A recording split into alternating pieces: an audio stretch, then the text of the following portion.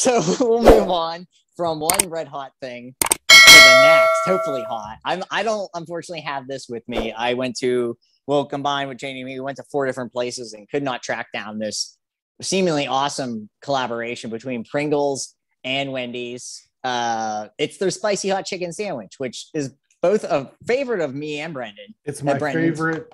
It's your favorite sandwich. It's my favorite fast food sandwich. Yeah. It's up there for me. I always just say about it, and I'm fearful for the chips. I wish it could be spicier. That's my only real thing. But Brenton's giving a whiff. Smell like Pringles. I'll do the plate. You'll do the play-by-play? Every Pringles smells like Pringles. Yeah, but like if you get like the ranch or the salt and sour cream, you get, but this smells like traditional. It doesn't smell hot. Okay. The slightest bit. So what's it?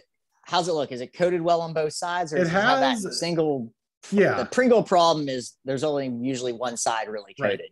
Yeah. No, this has. It looks like some variety of spice or hot sauce, and it is on both sides. Nice. All right. It's going to be hard to see. Very good. Looks like a Pringle. Looks like a Pringle. Once you pop, you can't stop. Let's see what happens. Brenton looks happy about this. It's got some. He does. It's got some. I like that. Damn it! I'm gonna find this. Somehow. I'm gonna be real with you. Ready to go to Ventura County to find this. It has the. I'm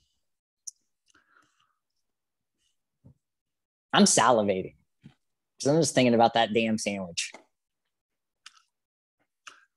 See, to me, being a fat white guy, the best part of that sandwich is the abundance of mayonnaise.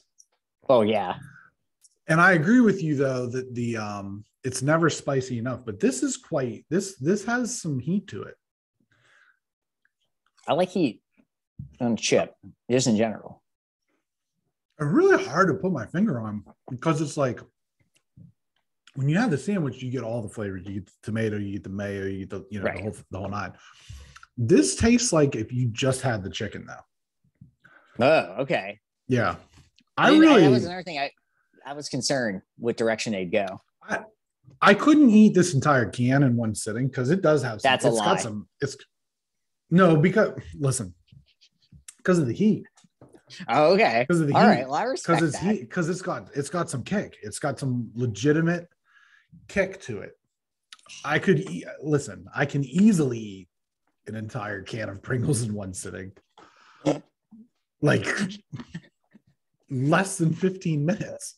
It's not a full factor. It's a heat. Yeah, it's the heat. Heat in the streets. It's got some kick to it.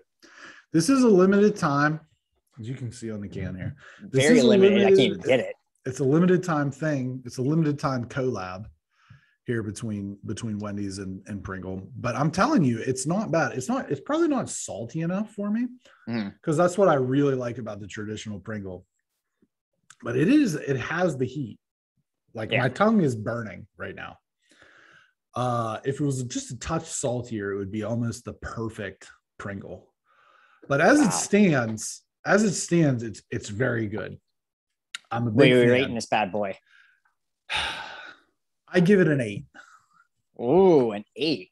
Makes me, maybe I'll be able to finally track it down. Who knows? Not in Santa Barbara County, apparently, right. But yeah, if I got to go south, maybe I can do my own separate review of it.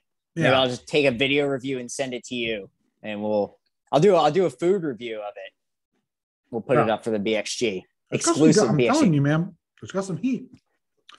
I like that, and I love the heat. See but yeah, it's pretty good. If you like spicy stuff, I would recommend this definitely. All right, that is a B, not G food review. Yeah, just the B. Just the B. Yeah.